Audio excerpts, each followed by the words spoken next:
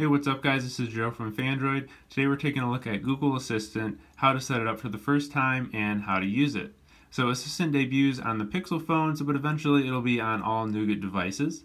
And so we're going to set it up for the very first time. And to do that, you're going to long press on the home button.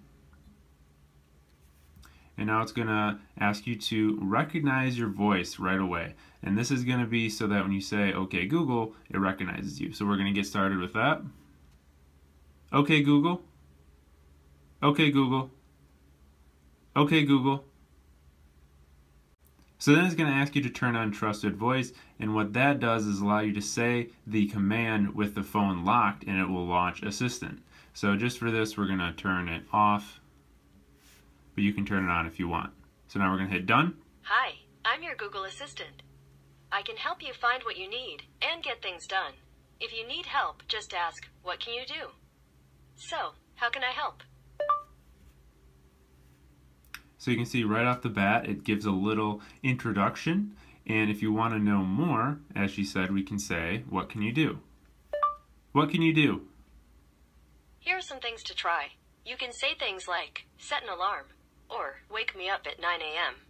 To see more, just swipe the options on your screen. So we have a bunch of categories here of different things it can do. Weather, fun, answers, games. So if we tap one of these, Ask me what you'd always ask Google. You can use text, images, or your voice.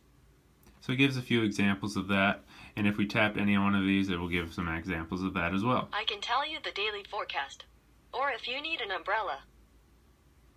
And if you ever want to see another list, you can tap the menu button and there's "What can you do?" up there, and it'll give you another list. So now that we've done that, we have it set up and it's working. And so to use Google Assistant, you can say, "Okay Google," and it's going to launch right into it. And you can also do what we did to start. You can just long press the home button. And whenever you do that, it's going to start listening right away, so you can just start talking. So that's the main way you're going to interact with Assistant, is with voice commands. But there's another thing you can do called screen search.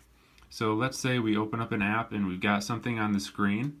I can long press the home button, but now instead of talking I'm going to swipe up, and it's going to scan the screen for any information and give me some results. So it scanned the screen and it saw Chromebook Pixel. So here's some news about Pixels. Google App Beta, Early Bird, which is the name of the app I was using. I could jump right to the Play Store, and there's that. And there's all these other things, so like Pixel XL, I could jump to YouTube videos about the Pixel XL. Galaxy Note 7, once again, hey, let's see some news about this exploding phone. So now we just did a Google search for Galaxy Note 7 news.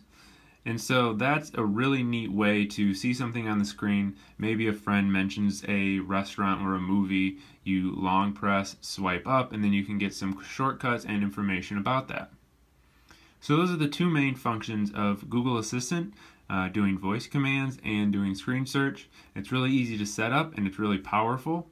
There's a lot of artificial intelligence baked in, and so it can act a little bit more human-like. Check out our other videos on Assistant to see what commands you can do, Easter eggs, and stuff like that. So that's it for this one. Thanks for watching, guys, and we'll see you next time.